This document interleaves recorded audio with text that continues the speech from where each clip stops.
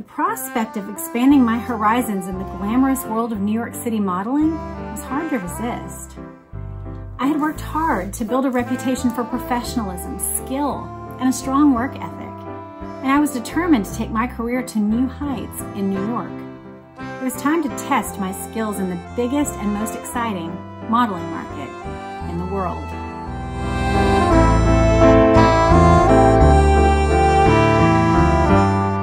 Hello, you guys.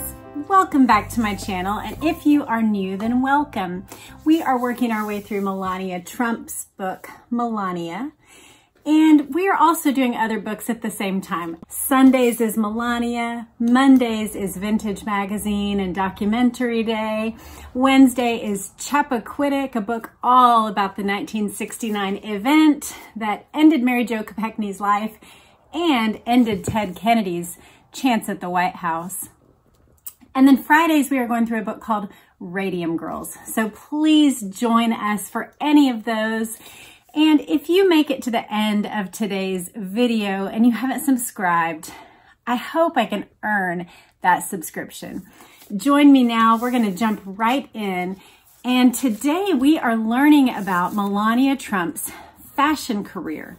So I think this is going to be a really interesting episode. I know some people were really wary of having anything to do with Melania, and I get it. We all have, wariness when we approach politics, particularly if it's somebody that we feel unfamiliar with or even suspicious of. But this portion of her life is all pre-Trump. So even if you're not a Donald Trump fan, you could learn a little bit more about Melania through this episode. Let's get right into it. Chapter 4, Lights, Camera, Model. It started with a glamorous adventure, a train ride through the picturesque landscapes of Croatia and Serbia, headed toward the city of Belgrade, where my mother had invited me and my sister Inez to model her latest creations on the runway. The anticipation of stepping into the world of fashion at 6 years old filled me with excitement and joy. And what I wrote was, wow, that's young. But I will say, as we go through the chapter, it does not sound like she harbors the same resentments that many famous children who are thrust into the spotlight feel. And I think part of that is that she was not pushed into the limelight or pushed into fame by her mother. Her mother was actually a fashion designer and did this for a children's fashion company. And so she was used as a child model for her mother's work. It wasn't like her mother was a stage mom trying to promote her child's fame. Rather, Melania was excited to join in with what her mother was doing. So perhaps that's some of the reason why it was different. The venue was bustling with excitement as people gathered for the show. The runway was set up in the center of the hall, with parents and children preparing backstage. My mother helped us get ready in our first outfits of the day before leading us to the runway.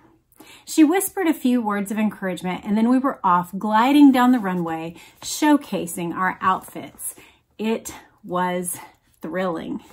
So here we have her first time modeling on the runway. There she is. And then we get this one as well. So she's here. After finishing my first round on the runway, I promptly headed backstage to change into the next outfit. The process repeated itself multiple times as I modeled raincoats, dresses, and blouses with a big smile on my face. I lost count of the outfits I wore that day, but the experience was truly enjoyable. So yeah, to me that sounds like Melania willingly entering in to her parents' work.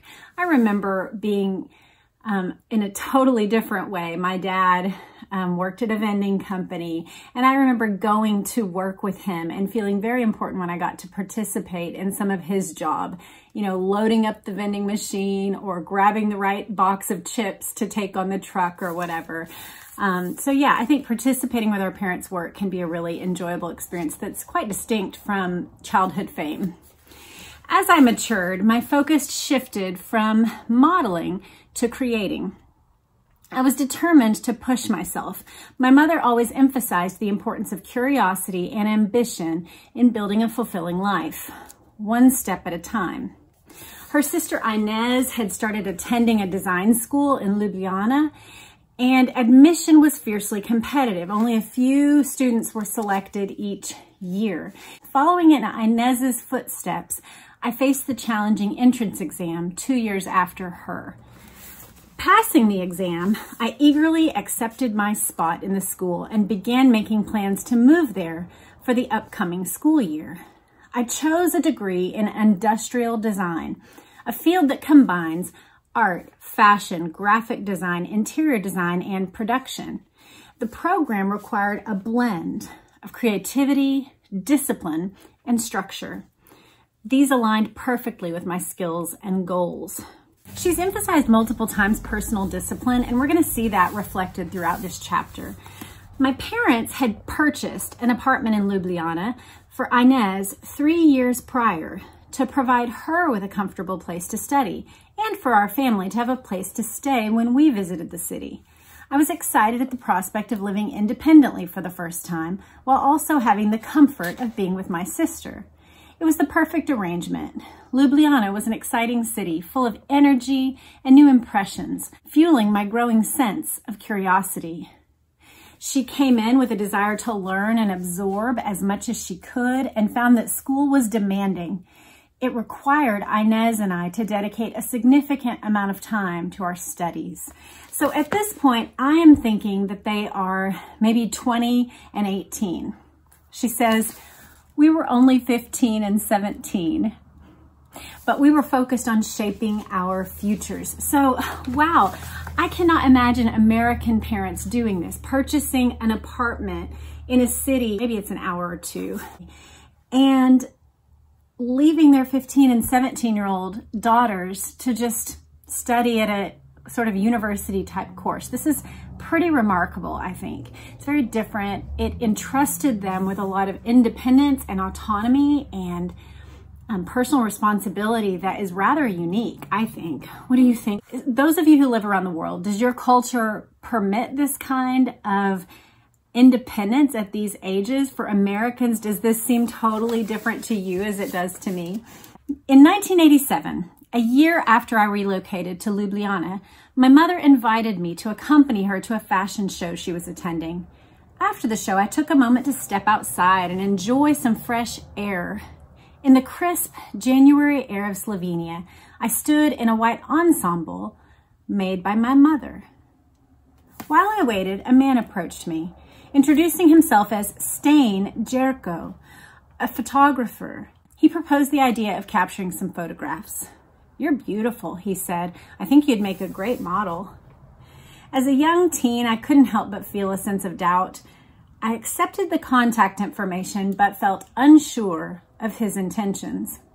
I had previously been photographed for children's clothing catalog and runway shows. However, I had never modeled for a professional photographer before. Given my academic obligations, having my pictures taken was not a priority for me at that time. Later, during a conversation with my sister, I mentioned the encounter, and Inez said that the photographer's name sounded familiar to her. We discovered he was well known for his work in Jana magazine, Slovenia's premier lifestyle publication. The thought of collaborating with him was intriguing, but I didn't want to go alone. "Let's go together," Inez said.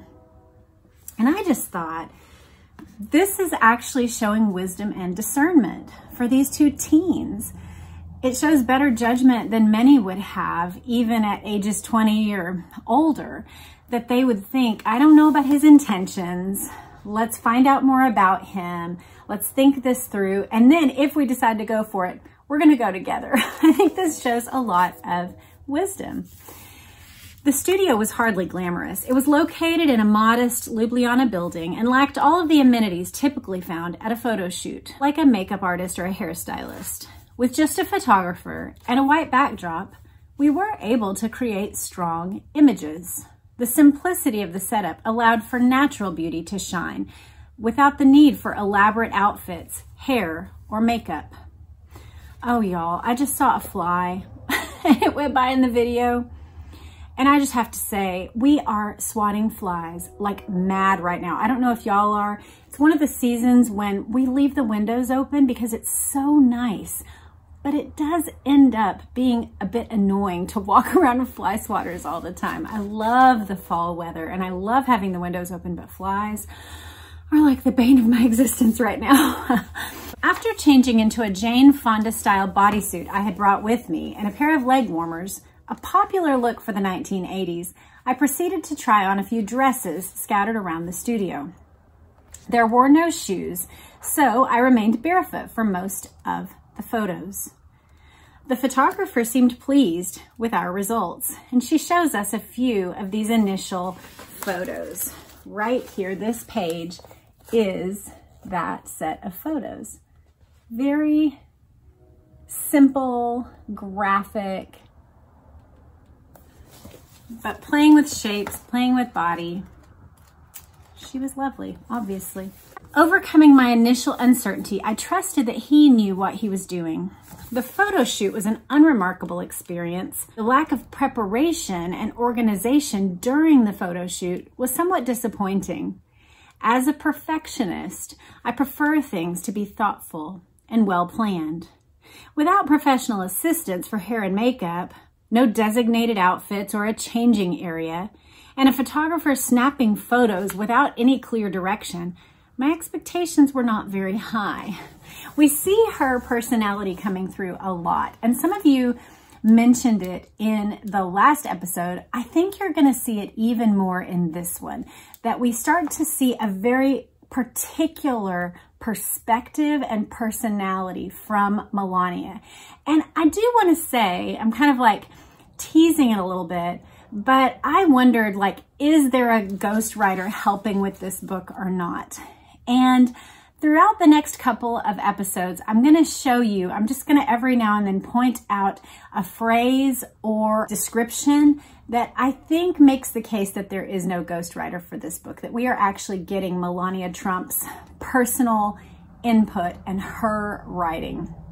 There are many reasons why I say this, but one would be that we're getting her personality. I think there's a very clear perspective here, and it matches, to me, what we see from her public persona, that she's very reserved, but that she's very precise in what she presents to the world.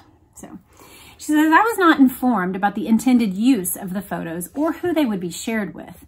There was no formal agreement in place and no compensation. It appears, though, that the photos were circulated.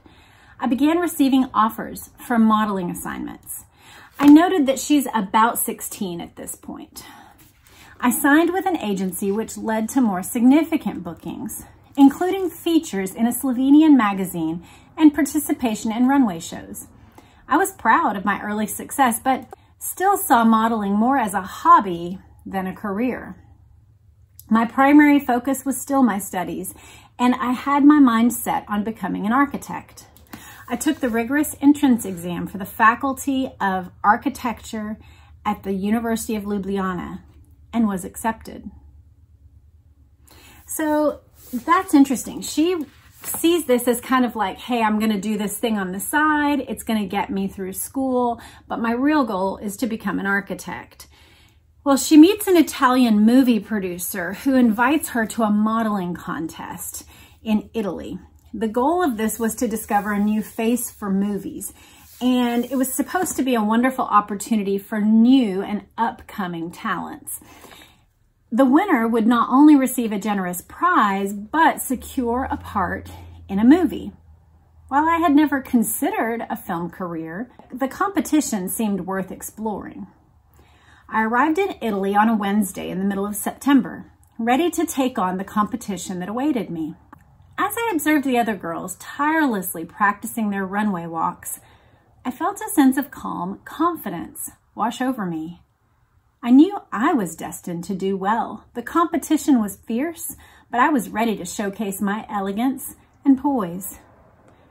As I watched the other contestants, I decided to simply be myself, believing that my authenticity would shine through. I chose to embrace my uniqueness and trust in my capabilities. This is the start of her, I think, like self-confidence borderlining on pride coming through. You guys tell me, but I think we're going to see this kind of dotted throughout this chapter. This is the first place that I saw it, where in the face of competition, I don't know your natural tendencies, but I think most of us, when we get into a room with lots of other people who are all going out for something, even when we feel like we merit being there, all of us, most of us, I believe, would have a deep gulp and nervousness as we enter that room and see other people. And yet she is like, well, I'm just going to be myself and I think I'll win them over. That's a unique level of self-confidence, I think. The pre-show interviews with the judges provide an opportunity to share background information about our lives, origins, interests, anything they wanted to share. And then it was time to demonstrate our talents on the runway. I felt self-assured in the elegant long black dress I had chosen for that occasion. As I walked the runway, the judges watched with keen eyes, scrutinizing my every move. The audience watched quietly, and I strutted confidently in my high heels. And I won. The crowd erupted as I walked back onto the runway, holding a beautiful white poodle on a leash. The photographers snapped away, capturing the moment, and spectators shouted, "Brava, bellissima, brava." As I stood there, I was elated. I had won first prize on the grand international stage.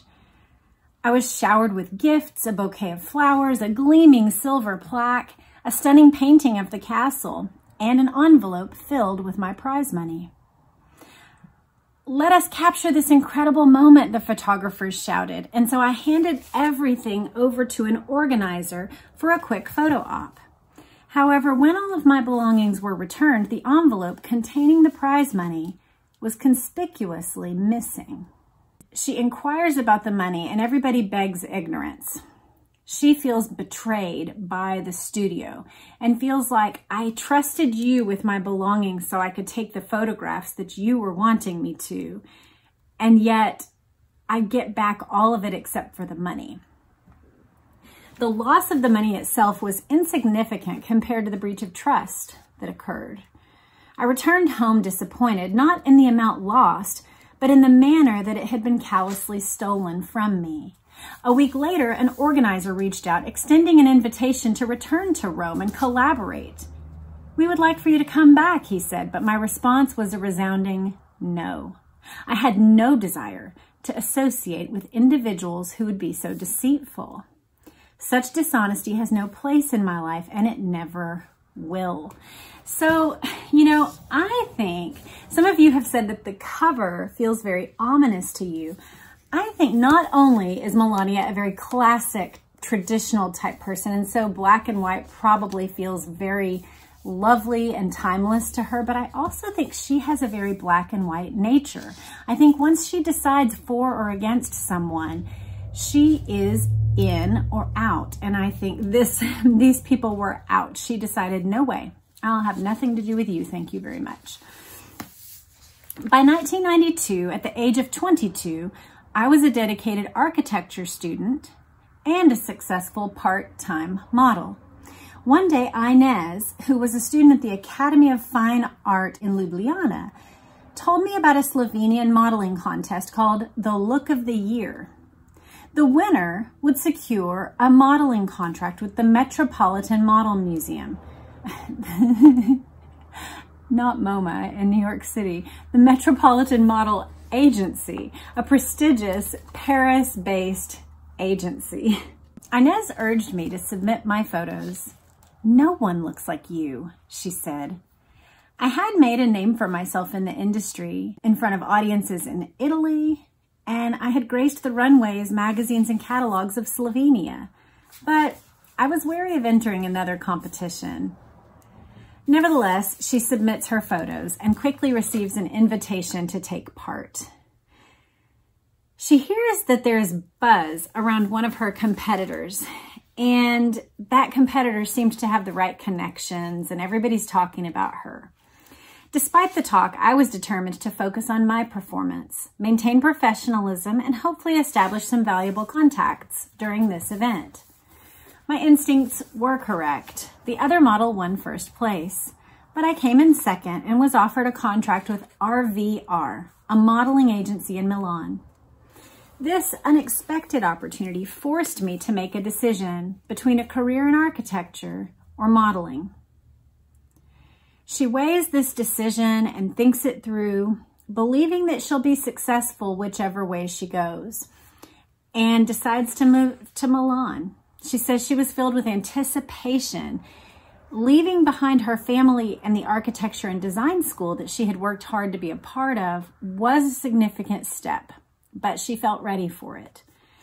Moving to a new country, learning a new language, and embarking on a new career were all very intimidating, but I was determined to succeed. The responsibility for my success now rested on my shoulders, and I was prepared to take on the challenge with determination and perseverance. During my first few weeks, I quickly realized that I was solely responsible for navigating my way through this environment. I was on my own. She realizes she's alone in every form of transportation, when she goes on her walk to the next appointment, and the solitary life does not bother her. She enjoys a solitary life, and she finds it easy to rely on herself. I think we can kind of see why. She was raised in a very respectful family where she was encouraged to take on responsibility. And then she was released to a rather autonomous life at age 15. So it makes sense that by the time she's 22, she would really be ready to strike out. She finds that actually being alone clarifies her outlook. She starts to view it as a challenge, but also an opportunity for growth and an opportunity to pay attention to her inner self. She says she was determined to work as hard as possible to achieve her goals. With that Look of the Year contest, she had secured that contract with the agency in Milan, but soon it became clear to her that the contracts that they were offering were not the sort that she was interested in. Her aspirations were higher than what she was matched with. And so she made the bold decision to switch agencies. She gets a number from a fellow model of an agent that she wants to work with. His name is Ricardo Gay. She calls and asks for a meeting and gets it. When she arrives, the receptionist ushers her in to Ricardo's office. He greets her with a smile and offers her a seat. As I watched him silently leaf through the pages of my portfolio, I was aware that the photos were not the highest quality, and the shoots that I had done were not from the most prestigious clients. After a few minutes, he closed the book and looked up at me. "I would love to represent you in my agency," he said. He graciously introduces her to his colleagues, and they welcome her in. They give her a tour of the headquarters, and she's just elated, super excited. She says, "Sometimes in order to succeed, you must be willing to take risks and make tough decisions. You need to trust yourself and your abilities and never settle for anything less than what you deserve." This, I think, again, takes us back to the thesis that I proposed in the first chapter, which is that the message that she is trying to get across to us over and over again is trust yourself, trust your abilities, work hard for what you want, and go after what you want, and just be disciplined to go after it. Again and again, that's the message that's at the root of whatever she's writing about. And here, this is the example that she's talking about, is this other agency wasn't really what I wanted.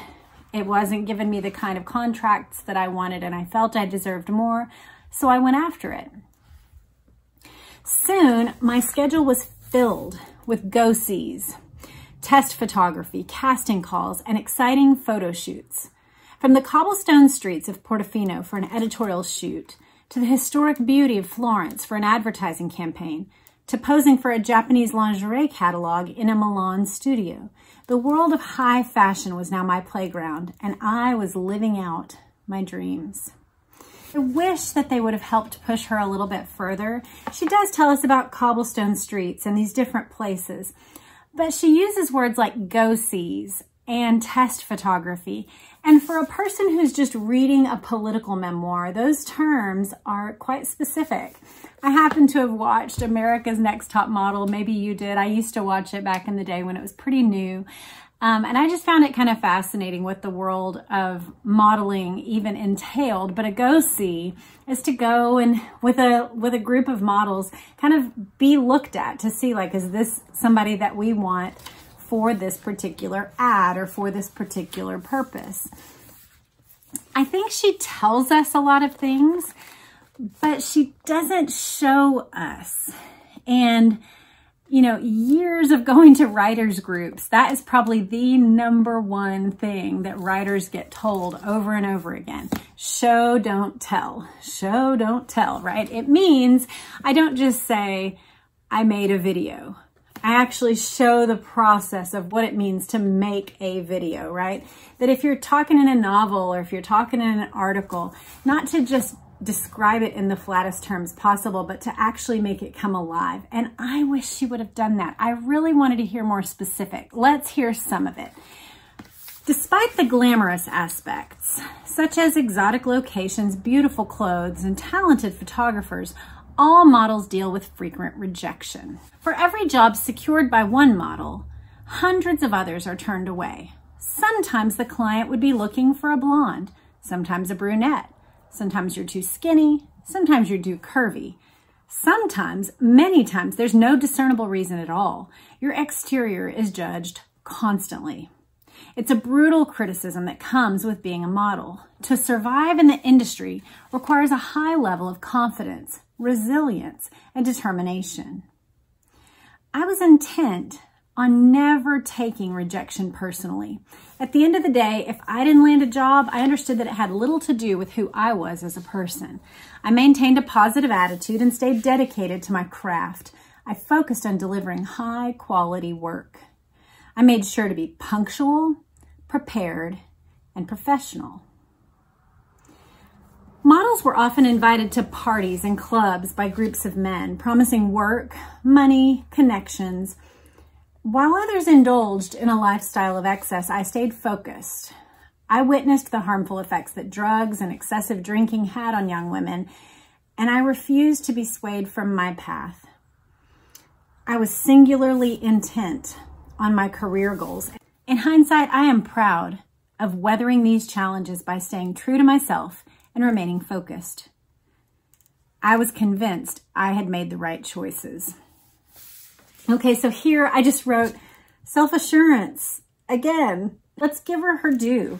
I think there is an element of pride here, but perhaps she saw so many models who got kind of off to the wayside because of bad decision-making in this area. And so, you know, she might actually have some validity in feeling pride at walking that gauntlet, at making it through that pathway without having fallen prey to those vices. After 2 successful years in Milan, I decided to take on a new challenge and relocate to Paris. Paris was known for its competitiveness and high standards. It made it the perfect place for me to develop my career. Haute couture at every corner, prestigious clients waiting to be impressed. The competition was fierce, but the rewards were even greater. At that time, the modeling industry favored a very slim look, particularly on runways.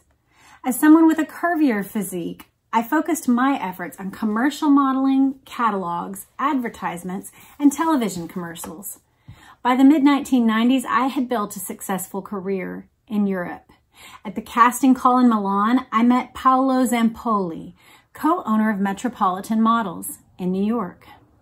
He expressed interest in having me come to the U.S., and I found him to be straightforward and serious. These were qualities that I valued in a professional partner. The prospect of expanding my horizons in the glamorous world of New York City modeling was hard to resist. I had worked hard to build a reputation for professionalism, skill, and a strong work ethic, and I was determined to take my career to new heights in New York. It was time to test my skills in the biggest and most exciting modeling market in the world. So we went through her transition in chapter 1, and we're about to move past that moment where she went through the immigration line. I found myself utterly enamored with the pulse of New York City. It resonated from the very beginning, the fast tempo and the positive energy. Each corner revealed a new side of New York's multifaceted personality, from chic boutiques to busy streets. While I occasionally yearned for the refined charm of European cities, there was a raw, modern elegance in New York's towering skyscrapers and sleek architecture that captivated me. After securing my work visa, my professionalism and punctuality won over clients, leading to bookings with prestigious department stores like Bergdorf Goodman, Neiman Marcus, and editorial shoots for magazines such as Fitness and Glamour. Embracing my maturity and refined look, I secured steady work, navigating the competitive modeling industry with grace. So this is actually the second example I want to share with you, where the first one, I wanted to hear more about the actual dynamics of what happens on a photo shoot. I wish she would have shared more. With all of the experience, I think she's needing to move through it, but I would have loved for her to share with us, like, what does it actually look at? How long does it take to sit for makeup or hair? Or was there a particular part she hated or loved? This is another part where she talks about maturity. And this is a unique perspective that we're being privy to because she's 26 when she moves to New York City. 26 is old for a model. And that's what she means when she says embracing my maturity and refined look.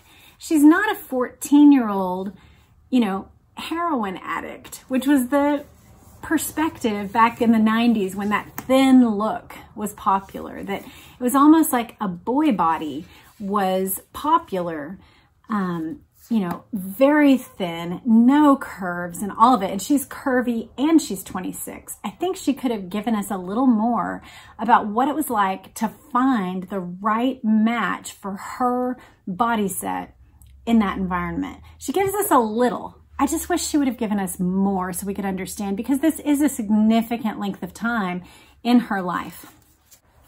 She says, after a few months of renting a room that the agency provided me, I found myself a one-bedroom on the 3rd floor of a historic brownstone building near 30th and Park Avenue, a place of my own. It was charming and bright, with simple moldings and brown wooden floors. When she said a place of my own, I just thought, this is part of who she is. She loves solitude. She really loves quiet refinement. And I think we're going to see this continually as we move forward, but we see it here very clear. There was a view of the courtyard and a big tree in the middle of it. I loved the touch of nature in the middle of the concrete jungle.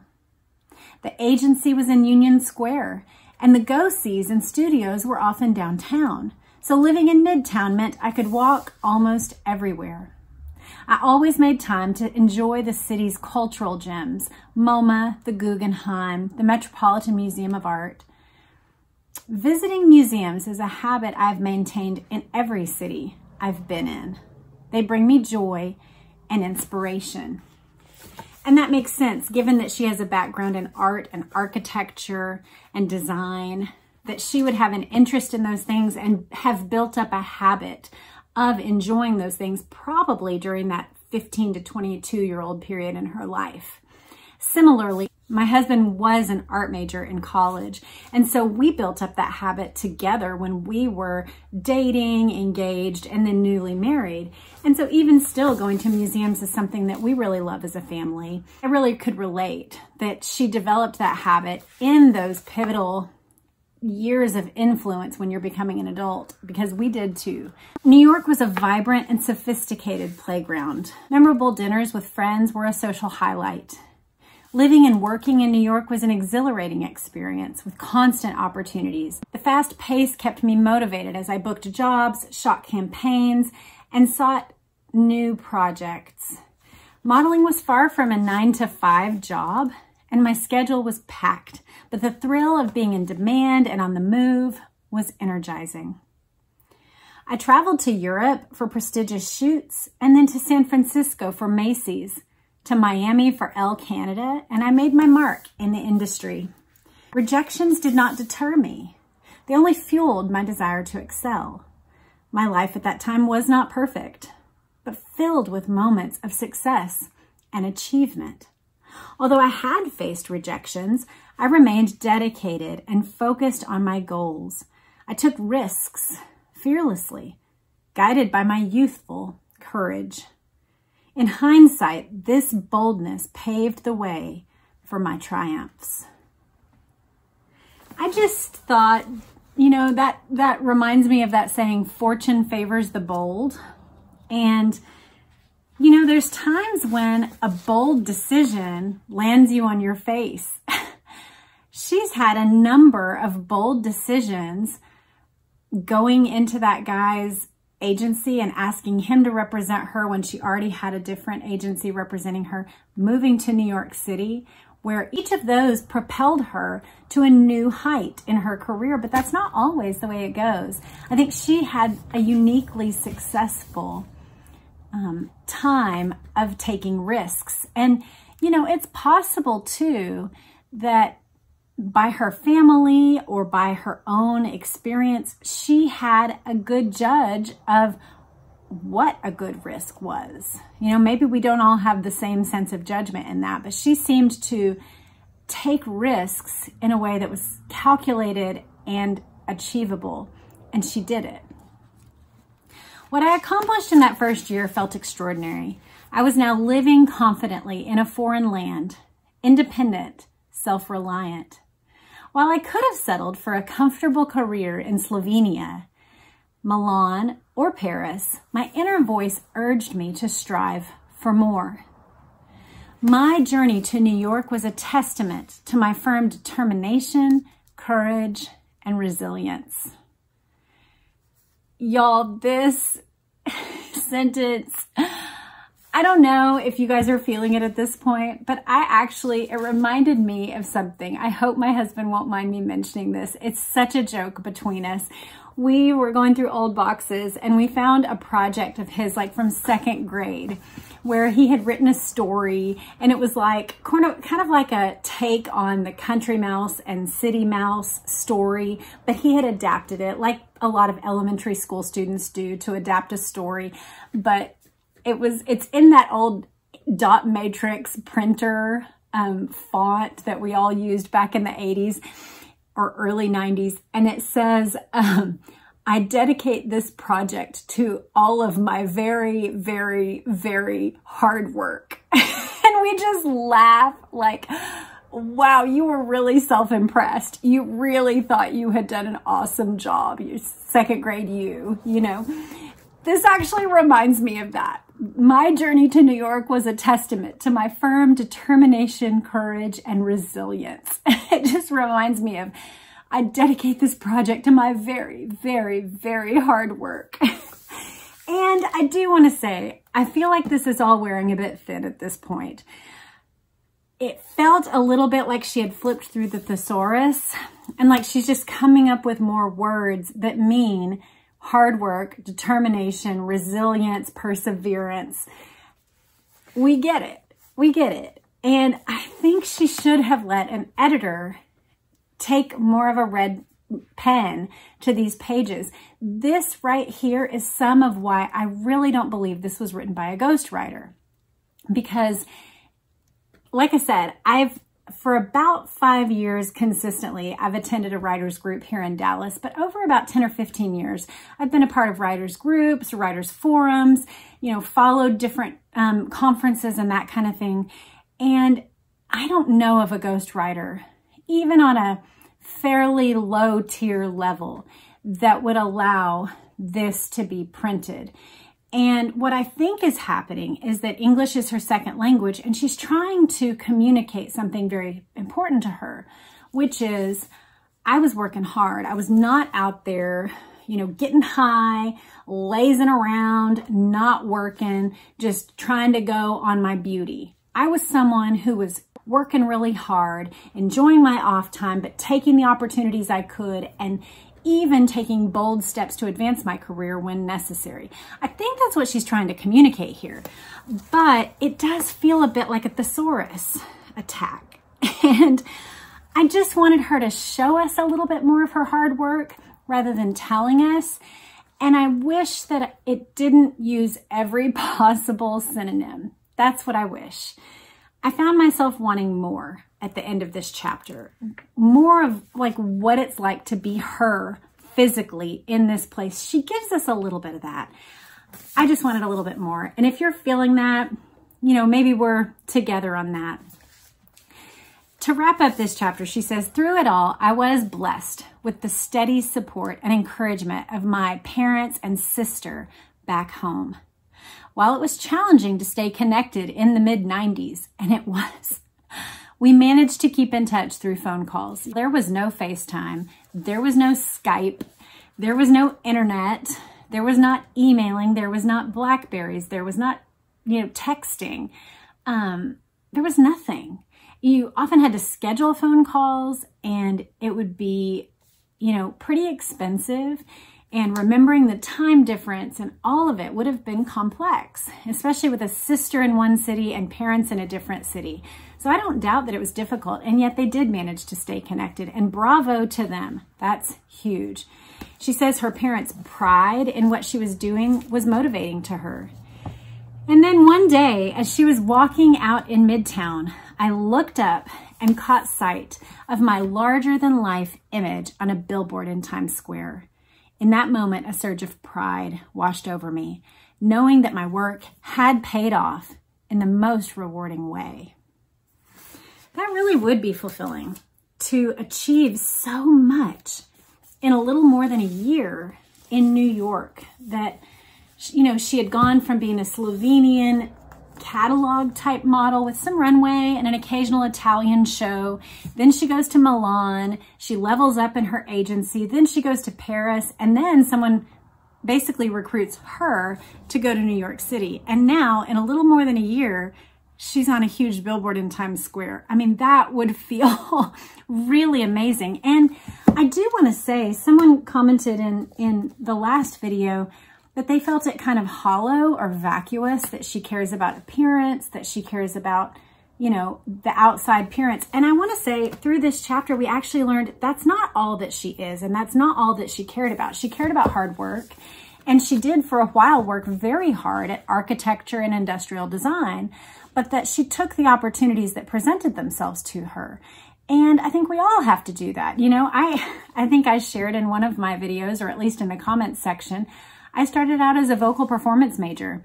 I loved to sing, but that wasn't actually what opportunities presented themselves to me at the appropriate time when I was making career decisions. And so my hard work paid off in one arena rather than the one that I thought I was going to go into. And that's the same for her, and probably for many of you. And so I don't think her being known for fashion or interested in it in a very perfectionistic way, which reflects her personality, is vacuous at all. I think it's her bringing her whole self for perfection, for professionalism, and doing things in an orderly way, right? Those are all the things we've heard expressed from her, even from a young age. So that she brings those to the fashion world, isn't that surprising? What do you think? Do you agree, disagree? I don't view it as vacuous. I view it as just part of her personality that she's bringing to the table. So that's Melania, chapter 4. Next time, we are getting into a chapter, I'm telling y'all, it's good, it's interesting, and I'm going to be here for it. Starts out, chapter 5, Hi, I'm Donald Trump. So we're going to hear about their meeting, and we are only going to do half of that chapter to get through those parts because it's a long chapter. And so we're going to look at their courtship in chapter 5. That'll be our next episode. I hope you'll be back for it. And if you made it this far and you're still interested, go ahead and hit that subscribe button. Thank you guys so much, and we'll see you soon. Bye.